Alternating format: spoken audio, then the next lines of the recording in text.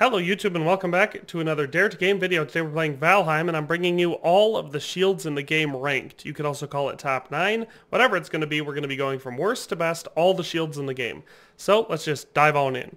So there's two things to consider with shields. There are basically two different kinds of shields. You have small circular shields and then larger tower style shields.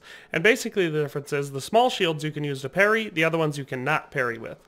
So if your fighting style is just a static block, then you're going to want to go with the tower shields. If your style includes parrying and, quicker moving combat, that style of stuff, then you're probably going to want to use the smaller shields. So that's really the biggest distinction, because I see a lot of people asking, should I use the tower shield or the round shield? Well, it really depends on your fighting style. If you're going to be parrying, then the round shield. If not, tower shield. So let's just dive on in and start off with number 9. So number 9, or the 9th best, or in other words, the worst shield in the game, is the standard circular wooden shield.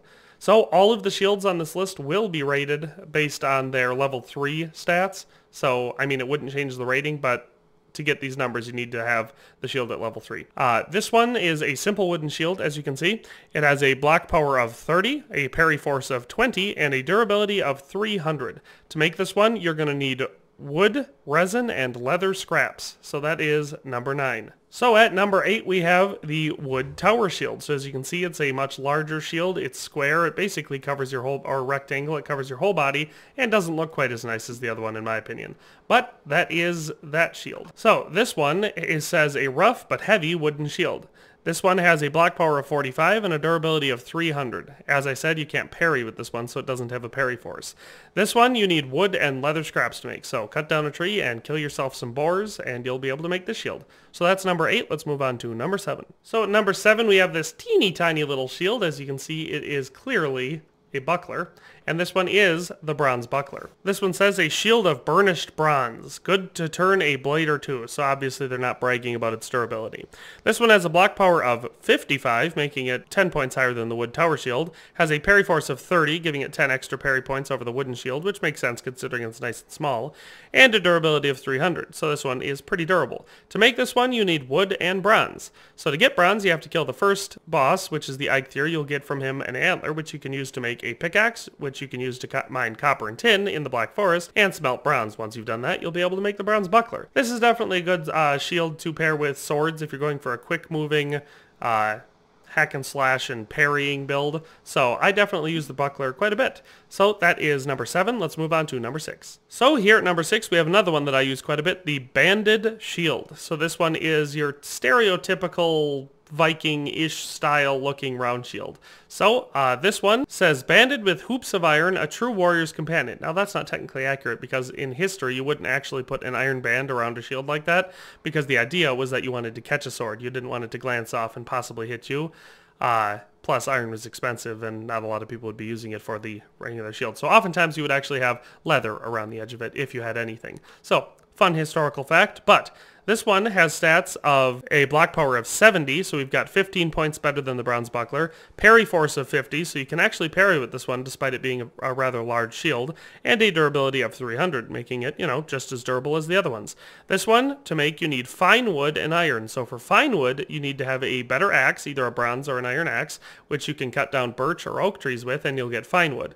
And to get iron, you're going to need to kill the second boss, which is the Elder of the Forest, from whom you will get a swamp key, which you can use to get into swamp catacombs, and mine iron inside them, which you'll get in big oozy junk piles that block the passageways. And you'll mine those, you'll get iron, smelt it down, and you'll be able to make iron things, including this shield. So that's number 6. Let's move on to number 5. So at number 5 we have the next logical iteration, which is the iron tower shield. So I think this one looks really cool. It's probably my favorite looking tower shield in the game. This one says a tall shield of strong iron, which is accurate.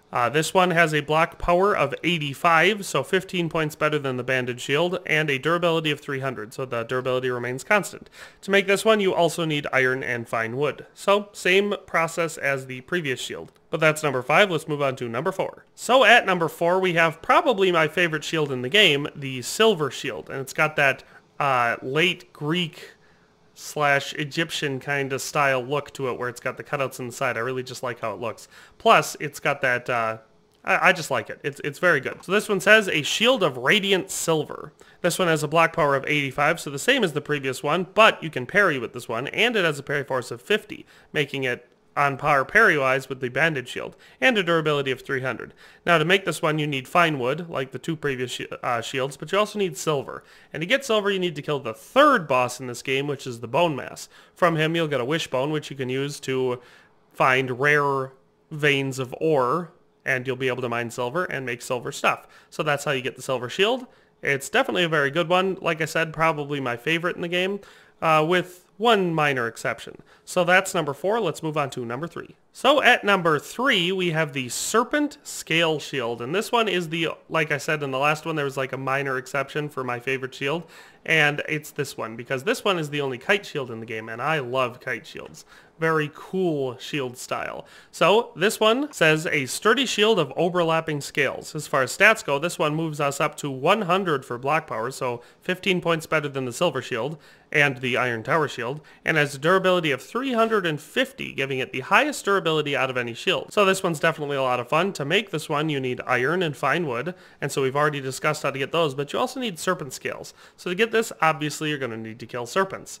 So it's not one that a lot of people will actually come across, because you actually have to go looking for a serpent if you want to kill it. It's not something you're going to stumble across on accident, at least not usually. It's usually typically a late game shield. But like I said, it is easily one of my favorites. It's right up there with the silver shield. I love this one. So if you're going for anything kind of like mid to late medieval style, this one's going to be the way to go, because it's the only kite shield.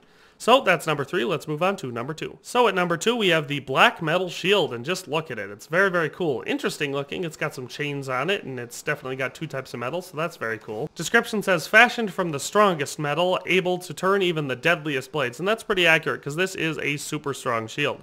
This one has a block power of 100, so it's the same as the Serpent Scale shield there.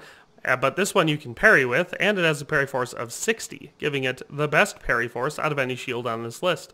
It also has a durability of 300, making it not as durable as the Serpent Scale shield, but still very durable. This one is definitely a late game weapon. You need black metal to make it. Actually, you need fine wood, black metal, and chains. Out of those, the hardest one to get is probably black metal, and for that you need to go to a plains biome, which is anything that's tan, and you can see we're actually in one right now. But any of these tan spots are plains biomes, and you need to kill fullings. They're these little green orc-looking guys. And despite being small and not very scary-looking, they're pretty deadly. They do a lot of damage, and they take a decent amount of damage to kill. So that's how you get black metal scrap, which can be smelted down and made into black metal ingots, and you're going to need that to make the shield. So that's number 2, the second best. Let's move on to the best shield in the game. So at number 1 we have the black metal tower shield. So this one is going to be made out of the same materials as the previous one: fine wood, black metal, and chains. This one's description just says a tower shield of gleaming dark metal, and that's accurate.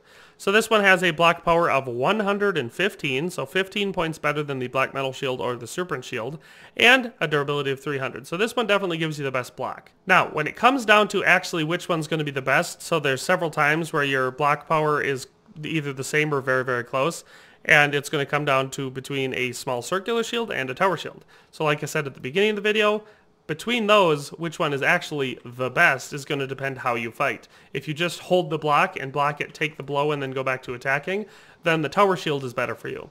If you're going to actually be parrying, which is going to include, you know, making sure that your timing is on par, then I find that the small circular shields are better. But in any case, that is all 9 of the shields in the game ranked. I hope you enjoyed this video and found it useful, but in any case, thanks for watching and have a nice day, and we'll see you next time. Thanks for watching another Dare to Game video. If you liked this video, please leave a like and a comment. If you haven't already, be sure to subscribe to the channel. If you like my content and would like to support this channel, consider becoming a member today for as little as $1.99 a month. It makes a huge difference. But in any case, thanks for watching and have a nice day. I'll see you next time.